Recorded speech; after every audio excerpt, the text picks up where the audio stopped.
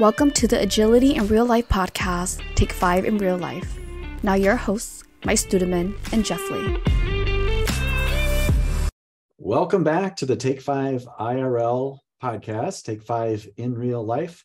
I'm one of the partners at agilityIRL, Jeff Lee. And I'm the other partner, Mike Studeman. Welcome to our podcast. Today, Jeff, I wanted to put a question or a scenario to you that frequently comes up in working with teams. The scenario is this, and I just want your reaction to it. We're carrying over work sprint after sprint after sprint. Is that bad? Is that bad? Well, it doesn't sound great. First, I want to start with carryover. I imagine most people listening to this are familiar with this term. Generally, talking about work that didn't get done one sprint that they continue working on in the next. If you look in the Scrum guide, you do not find the word carryover. This is not a thing in Scrum. There is no default that if work doesn't get done in one sprint, it automatically continues in the next sprint. So the first thing I'll say is again, I won't say there's no such thing as carryover. We have a definition for it and people know what it means, but you don't have to keep working on stuff. And from a product owner's perspective, if what you worked on in the last sprint isn't going to be the most important thing in the next sprint, maybe you have a different sprint goal and you want to align the work to that sprint goal. And the stuff that didn't get done last sprint isn't aligned to that. Well, it's okay to say that's going back on the backlog. We're not going to do that next sprint. It's not the important thing for us. And so every sprint is a new beginning. Every sprint backlog starts sprint planning with nothing in it. Again, I just want to kind of put that out that you don't necessarily have to carry over. But if you're finding you're not completing your work in sprints, if you're finding you're not meeting your sprint goals, that sounds like a problem. What do you do about that, Mike? Yeah, so I think, first of all, it is a problem. It's a signal that the system, and when I say the system here, I don't mean the product, the system that is the team is taking on too much work. And this is where I think the retrospective becomes very, very important or continues to show its importance in that a good Scrum team, if it is taking on carryover work every sprint, should during the retrospective stop and say, okay, why are we doing this? Why are we continuing to take on more work than we can get done? Now, having been part of these conversations, both as a member of a Scrum team and as a coach, I think you might get into some interesting organizational impediments here. And this is where I think, Jeff, in my experience, and I'm interested in your thoughts as well, this is a moment of self-learning or self-reflection for a lot of teams, because when you ask the question of why are you taking on so much work, you hear about the proverbial they told us we have to take on so much work. And when you probe, at least when I probe around who's the they, what's the old saying? I've looked in the mirror, I've seen the enemy, and it is us. It's not someone outside the team that's doing it. We're doing it to ourselves. Your thoughts on that idea? Yeah, no, I think that's very often true. And I find that not only with the amount of work in a sprint, but like the ability to try out new things.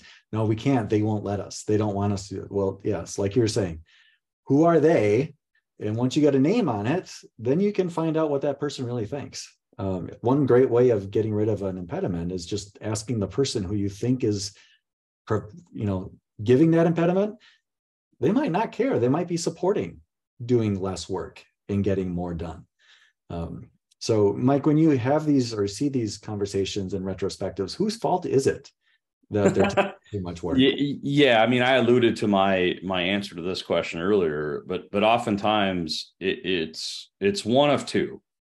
The vast majority of times, it's the developers and product owner, the Scrum team's own fault. They've put pressure on themselves to be getting all of this done. Now, I will acknowledge that sometimes that pressure is brought by our second potential culprit here of management saying, well, we need something by this date, which that's an issue for the product owner to manage in their set of stakeholder management responsibilities. And talking about things like sustainable pace. A good Scrum Master, of course, can help them with that conversation. But in the vast majority of circumstances, I've seen the enemy, and it is us. It is the Scrum team that's forcing themselves to try to get all this work done. Yeah, I find the best way to break that kind of cycle is to run an experiment of doing less, right? And working to get to done in a sprint, and then working to get to done in the next sprint by not taking on too much, right? And get a good series of successful sprints before you even think about, can we do more? Yeah, there's actually a name for what you just described. And this, once again, isn't an official Scrum technique, but it's a technique I've seen used on teams in the past. It's called yesterday's weather.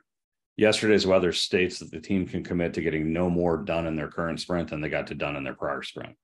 What it does is it forces them, as you just said, Jeff, to find what a sustainable pace is and kind of get some momentum. And once you've hit your met your goal fully for a few sprints, then you can kind of step back and say, okay, are we willing to stretch versus just trying to push 12 pounds of potatoes into a 10-pound bag every sprint. Yeah. And the whole point of Scrum is to get to a done working increment every sprint. It's not to make progress every sprint. It's to get something done every sprint. If you're not doing that, you're not doing it right. Couldn't agree more. And in fact, I would argue that the focus of getting it done in every sprint is arguably one of the biggest mindset shifts that organizations have to embrace as they look to adopt the Scrum or any other agile way of working. All right. Well, Mike, we did our opening. We walked through the contents of this podcast. We are now moving to the wrap up, and you're soon going to hear the closing music and Angelina's voiceover. Any other parting thoughts you have as we get to done on this podcast? No, I just, I'll wrap up my comments by saying I think I'll stop carrying on about carryover. Thank you. All right. Thanks for joining us. Thanks, everyone. The product vision for Take5 in Real Life is to provide members of the Agile community with an idea that they can incorporate into their daily lives to make them more effective. We thank you for listening, and we'll see you next time.